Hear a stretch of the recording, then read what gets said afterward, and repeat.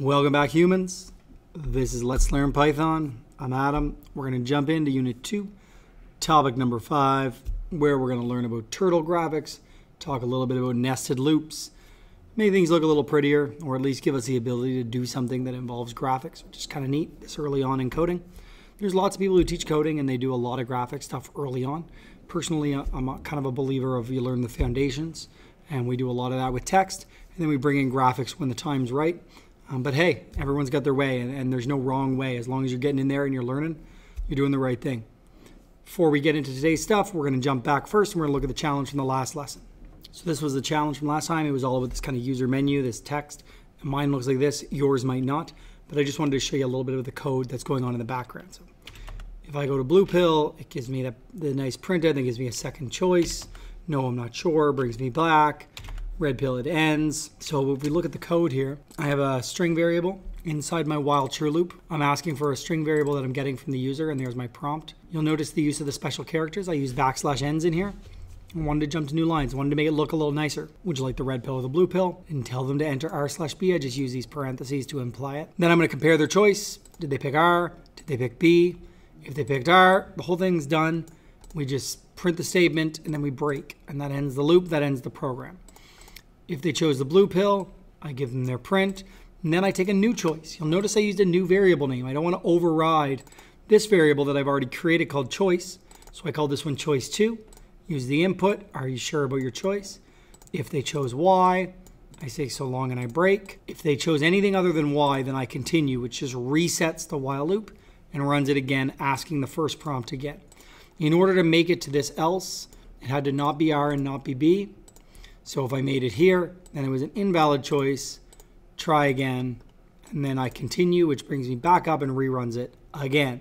So that's the code structure that I use in terms of this if and else and elif and break and continue for like a user menu or a user choice. So it should work well for you for any program where you want to have that, the kind of looping menu where people can make a choice from them, which we're going to do in our unit project as well. So I wanted to go over that before we jumped into today's stuff, which is turtle graphics. So looking at turtle graphics. Well, turtle graphics sounds like a weird thing to say. So we're just talking about graphics, but it's because there's a library in Python called turtle. And what we're going to do first is we're going to import it. So we're going to import turtle. Okay, lowercase t. This is a built-in Python library that allows these little graphics windows, these little turtles. Now they can look like turtles or they can look like arrows. They look like arrows by default, but you can make them look like something else. We're going to set up a window. We do this using a variable name. I called mine win. You could call it something else if you wanted. And this is dot notation. We're going to talk more about this deeper in the course, but this is accessing the turtle library or the turtle class, and from it calling on this function to run. So turtle.screen is going to return a window, which I'm going to store in my win variable. And then Tommy is the name that I gave to my turtle. You could give yours another name. You don't have to give it a real name. You could just call it T equals library dot, and then the turtle returns a turtle object, which I'm storing under the name Tommy. And then using that name and the dot notation of calling functions, Tommy dot, I can call functions on my turtle. And there's so many different functions that I can call. I'm going to go through a couple basics with you and show you how they look. And then we will look at the actual documentation for turtles so you can see all the functions that are available. So I'm going to do Tommy.pensize5, give it a nice thick pen size for drawing. I'm going to set Tommy's color to blue. You'll notice it's in quotation marks. So Tommy.color. And then I'm going to do a for loop. So I'm going to do for I in range 4. I'm going to move Tommy forward by 100 pixels. Pixels, remember, are the tiny little dots that make up our screens. And then he's going to turn left 90 degrees. He's going to repeat that 4 times. So if you can imply, he's probably going to draw a square. And then I add this window exit on click. The exit on click function makes it wait for us to click our mouse on the screen before the graphics window suddenly disappears, which is just helpful for looking at our graphics. Let's run this and we'll see how it looks. And there we can see it pops up this turtle window, this graphics window, and it drew over, up, over, down, and then the arrow turned one last time to the left 90 degrees. And the box was blue. So let's mess with our code a little bit. So here, let's say we want to do a triangle instead. So I'm going to change this to 3. I'm going to change my turn to 120 because that'll leave a 60-degree angle on the inside. And I'll make it red. So I'm going to save that. Click in this window, it disappears. And I run again. There's my triangle. Okay, so you start to see the idea. Now the turtle is currently a little arrow. That's what it looks like. And then this is its trail that it leaves behind as it moves. So we're back looking at the code now. So now you can see the basic setup of a turtle graphics program. We should look and see what all the methods or all the functions are available to us. We'll talk briefly about a few of them. Then we'll look at a little bit more advanced example that uses nested loops. And then I'll hit you with the challenge. Nice short one today. This website I've linked in the comments. This is the turtle documentation for the actual Python library. This is right on the python.org website. And what we're going to do is we're going to scroll down here and we're going to look mainly at, now you can read through this in more detail. I just want to look at some of the methods. So for turtle motion, you've got move and draw methods. We did forward. We could have shortened it and done FD. Backward, right, left. There's a go to or a set position where we can actually put the X and the Y variables in to send it to a specific position, okay, within our space, which is really cool to be able to do that, to be able to move it within our space. Okay, we can also see some other ones like setting the X or Y. We can do a circle, so drawing a circle just using straight up like Tommy.circle. We can do that. We can check on the state, so what is the position, what is the X coordinate, and get an answer back. We can set the pen either down or up, so that's going to tell us whether it's drawing a trail or not drawing a trail. If we pick the pen up and move it, it's not going to leave a trail behind it. If the pen is down and we move it, it's going to leave a trail. Okay, we can change the color, which we saw. We can change the fill color. There are some functions to do filling, so filling inside of a shape. We can clear, we can do all kinds of stuff. We can hide the turtle, show the turtle being the actual symbol in the middle, like mine's an arrow. And then there's some more advanced stuff further down related to the screen and the window that we're not going to get into. So let's come back to our code. Let's just add a little element here. So let's test a couple of those out. Let's add a goto. So Tommy.goto, and let's send them to, oh, I don't know, 0, -300. And then let's do a Tommy.color blue, and then a Tommy.circle. And let's see what happens when we run that. Uh-oh, it doesn't like because I didn't give it a radius for the circle. Let's do it again. Let's say the radius is 50. So it drew my triangle. It did a go to where it went down to X of 0. We're still at 0, 0 here in the middle. X of 0 and down 300. Then it drew a circle with radius 50. If I didn't want this line, I could use that pen up function. So before my go to, I can do Tommy.pen up. And then after the go to, Tommy.pen down. Run that. And there we go. Draws the shape separately. Cool. Now that we've covered the basics of turtle, we're going to jump in and do something a little bit more advanced. So let's run something, and then we're going to go back and look at how we did it. I'm going to speed this up just so it goes a little faster for you. I've got it set to its max speed right now, but I'll speed it up in the video. Hey, look at that. We did a little spirograph. That's cool. Drew a bunch of circles, shifted them. This is a nested loop problem.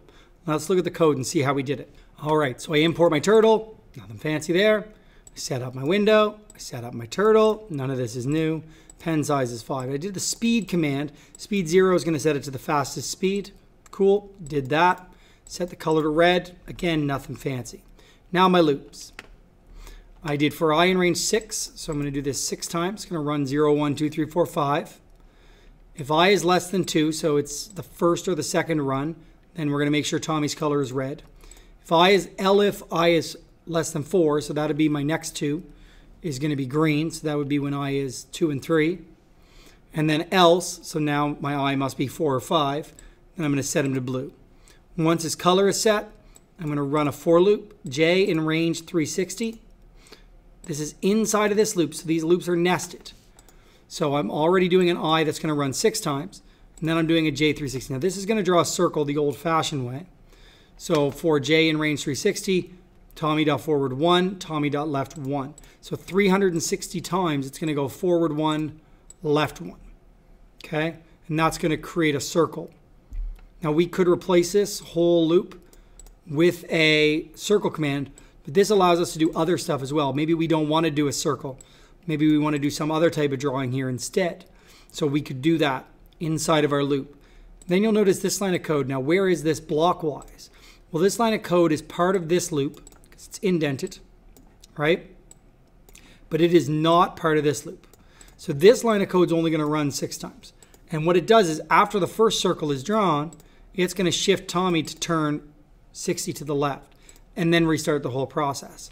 So 6 times 60 is 360. So what happens is Tommy draws a circle, then shifts, draws a circle, shifts, and by the time he's done, he'll be right back to where he started because those left turns of 60 6 times works out to 360 degrees.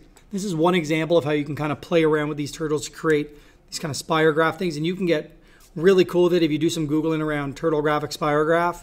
There's some crazy cool stuff that people have created. I just wanted to introduce it and kind of show you a little bit of that code structure that we can use to create something like that. And again, the nested loop here is a bit redundant because you could use a circle command, but you can kind of change the way that works in that maybe you don't go the full 360, right? Maybe you go 120 and then you just do it a bunch of times instead. So let's say I just did 120 here. So I'm not going to do the full circle. I'm just going to do a third of the circle, right? And then maybe I want to take this range and instead of just doing this, 6 times, maybe I want to do it 60 times and I only want to turn 6 each time. And then I'm going to take these to 20, 40. We're just going to add a Tommy.goTo00 with a pen up before it and a pen down after.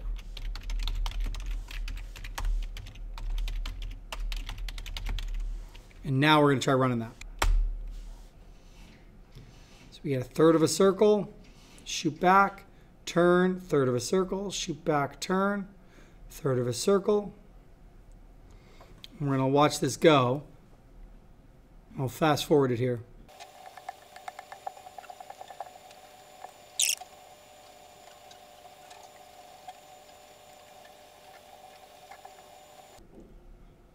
There we go. So you see the way that worked. Did it all in red, then all in green, then all in blue. You can do all kinds of wild stuff. Now that we're done talking about turtle graphics, a little bit about nested loops and nested loop structure, indentation, I want to talk about your challenge. I want you to use a circle when you use turtle, and I want you to make me a set of these. We weren't able to have the Olympics this year because of COVID, all that fun stuff, so let's honor them. Let's do some Olympic rings. Here we go. So we can draw the Olympic rings using the same commands that we just talked about, using turtles, colors, set positions, circle commands, maybe loops. We can even make this better once we learn functions. But yeah, this is what I want you to do for the challenge. I want you to make me some Olympic rings. Good luck with it. I think it'll go fine. This is a nice little wrap up before we do our end of unit project, which is what we're going to be doing next. So thanks for sticking with me. Hopefully you got some of the turtle graphics. You can have a little bit of fun with it. You can get pretty interactive. If you look at some cool turtle graphics projects online, there's some amazing stuff people have done with turtle graphics that just get a little bit more advanced.